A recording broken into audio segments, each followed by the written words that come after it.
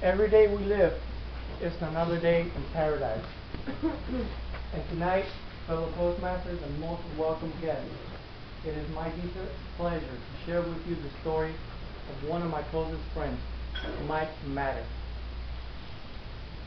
Mike, at the age of 22, was an active and ambitious college student at Southern Utah University.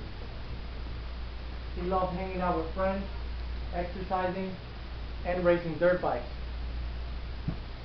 He aspired to get a degree in computer science, and his dream job has always been to work in network security in the IT realm. I've known Mike since 2004 as one of the most charismatic and resilient individuals. At the age of 22 was when he had his first heart attack. And his cardiologist advised that he would be lucky to live to the age of 25. For you see, he was born with hyperlipidemia, a condition which causes abnormal lipids and fats to develop in the blood system.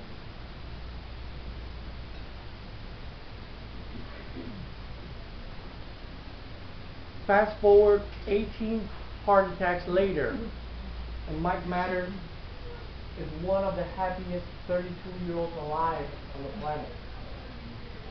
Throughout this 10-year span, and that's about one heart attack for every 6 months, he went through life changes.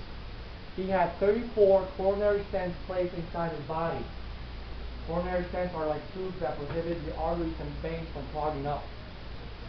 He also had one ICD pacemaker installed on the right side of his chest, connected to his heart.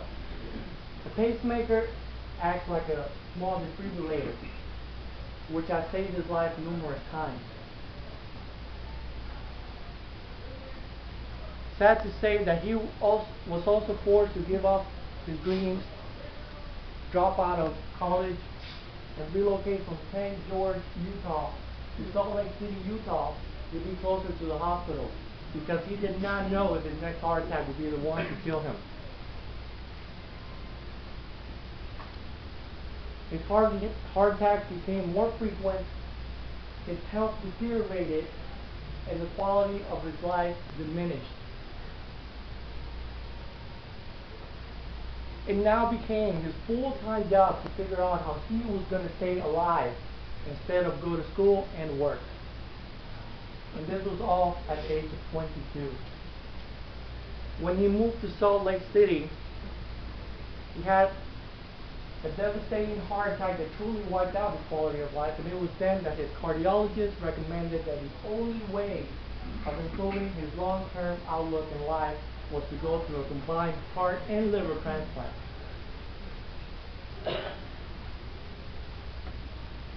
Mike eagerly signed that 3-year waiting list in order to save his life. And during that time, he got married to conveniently a cardiologist. That would only make sense. Unfortunately, as his health kept deteriorating, his heart attacks became more severe, more pronounced, and more frequent. She decided that she no longer wanted to stick around and file for divorce. The stress of going through the divorce and the anxiety of being on a 3-year waiting list to save his life took a tremendous toll on his already sensitive condition. And 8 months ago, guys ready for what happened 8 months ago? 8 months ago, God gave him 2 beautiful gifts, and that was the gift of a new heart and a new liver. Mike Maddox was the first adult in the Intermountain regions in Utah to have gone through such a complex life-saving procedure successfully. And I believe that it could not have happened to a much better person. He truly deserved that heart and that liver. His friends and family said that they saw an immediate impact right after surgery. and he never believed how well he could feel. He walked on day 1 and he left the hospital on day 16, far sooner than what his doctor had predicted. Mike attributes his success of staying alive to his friends and family.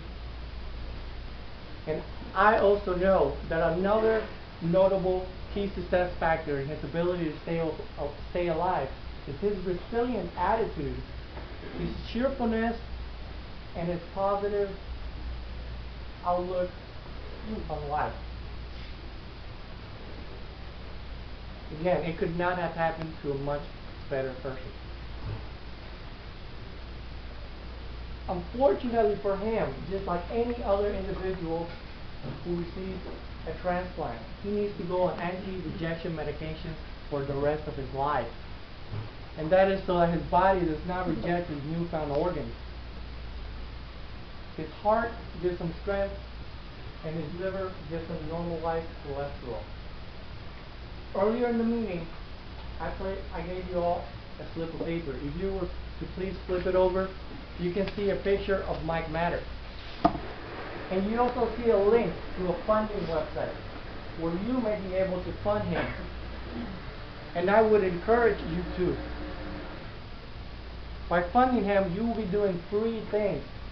Number 1, you will be helping offset his expenses and pharmaceutical costs. Number 3, you will help him continue his aspirations of majoring in computer science and finally acquiring his dream job in network security. And most importantly, number 3, you will prevent his body from rejecting his organs, which will allow him to stay alive. If his body rejects his heart or his liver, he will die. And trust me, his donor does not want him to die.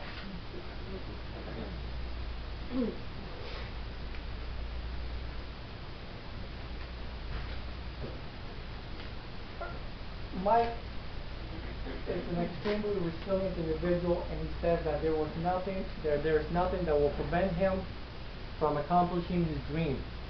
And I believe that all of us can take away something from this story. And that is, if you are faced with adversity or struggle, whether or not you see the light at the end of the tunnel, the most successful and significant driving force will be your ability to keep pushing forward and your resilient attitude. Remember, every day is another day in paradise. Thank you, Mr. Toastmaster. Thank you. Yes, of course, of course. As I am showing you guys my strength, please continue your warm of applause for Mr. Carlos Alvarez.